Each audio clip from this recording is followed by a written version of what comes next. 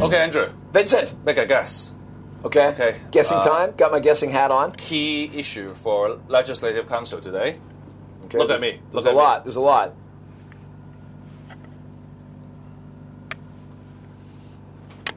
Sumo wrestlers? No, sumo wrestling is like this. Yeah, of course.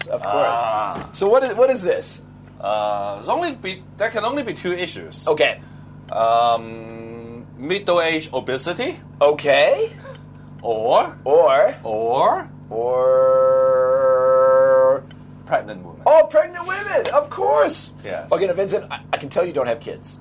Okay. Because, if you've had kids, you become very familiar with the pregnant female anatomy, which is not like this. That's male obesity. Cause it's kind of contained in a neat little package right down here. It's like farther down. Oh, really? Yeah, not so much up here. Well, sometimes they can get like a bigger and then, a lower. Okay. Right, that too. But, in this part of the world, it's not quite so pronounced. But the baby is like, the kicking thing is fantastic. I highly recommend it. Yeah. You can see the fist. Ask permission.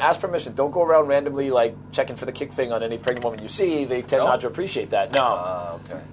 Key issue for Let's Go. Paternity leave. Paternity leave. They've been key word for today. Paternity. Paternity. It's a great word. And here's the interesting thing about this. Let's Go is going to be discussing this today. It's the bills are going to multiple readings about paternity leave. But it probably doesn't go far enough. And here's a new idea that is starting to make the rounds. Mm-hmm. And of course, comes out of Scandinavia, where they think about this stuff all the time. That men and women will not have true equality in the workplace until men and women have equality in maternity and paternity leave. And the thinking goes like this. Now, in Hong Kong is actually pretty balanced in that, maternity leave is 10 weeks. Okay?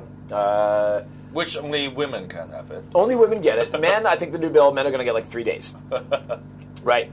Now, in other countries, women get a year off. Oh, yes. Canada. But you talk about tour, but, and I've known people who did this. They take their year off, and then they have the job guaranteed at the same salary. They go back for a couple of months, right, and get pregnant again. Because if it's a year, that's plenty of time to recover, and then, be ready for the next child. And I had a friend of mine, her plan was basically have 2 kids and take 4 years off, at 80% of pay.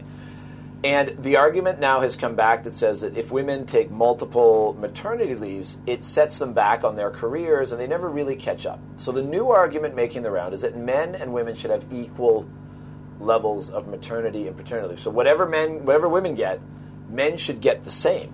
Mm. Now, there's a question of whether or not they would take it, right? Because that's another thing, because, you feel pressure to go back to work even if you don't have to. I know for Mrs. Work in our family, 10 weeks. By 5 weeks, she was back full time. I mean, she enjoys working. I mean, genuinely. But so this argument now, but some people wouldn't take their full maternity paternity. I know it's a bad joke. What's that? She married a man. His last name is Work. Yeah, maybe there's some inherent attraction there. Mrs. Work is a hardworking woman. She married a guy named Work. Maybe that was, maybe that just appealed to her. So not everybody takes her. She loves work. Yeah, she does love work. She does love work. I hope so. Still, after 16 years, I hope so. But whether or not everybody would take it is another matter. But this idea that men and women should. So if Hong Kong women are getting 10 weeks, men should get 10 weeks. It becomes less about the physical recovery, because a year, I mean, really, it's about it's about this whole idea of the role parents play with their children in the early years.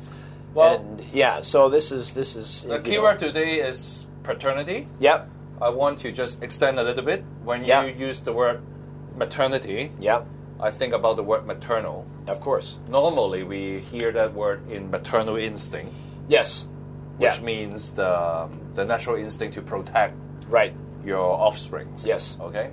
That would normally see it in Nat Geo or Discovery channels. Yeah. Right? Yeah. But when you say paternal, you don't say paternal instinct. We normally say this legislation or this policy is quite paternal.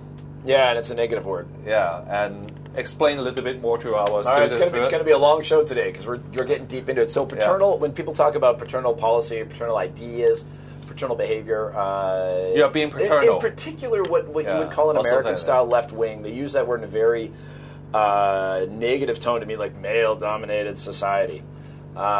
Texas. Just anywhere where men are seen to have priority over women, or generate policies normally to put themselves in a superior but not position. only Texas.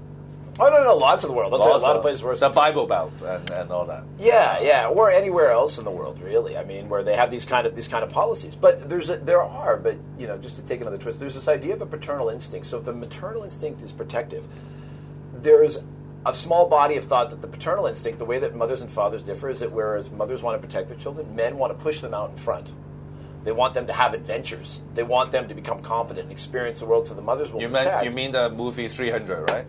Yeah, definitely like that. But there's something to it. So maybe there's a new terminology for paternal instinct. The instinct to promote your children, to push them into adventure and new experiences. Okay, so paternal policy, paternal instinct. Yeah. Maternal instinct. Yeah. Maternity leave.